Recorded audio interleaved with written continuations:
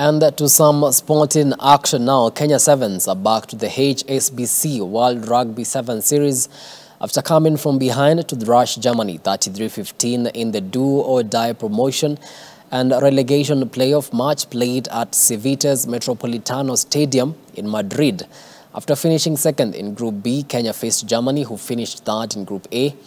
In a winner takes it all promotion quarterfinal, Shujaa played Spain, Chile and Samoa in Group B. Kenya, who played in the Challenger Series, qualified for the playoffs after finishing second in the second tier league.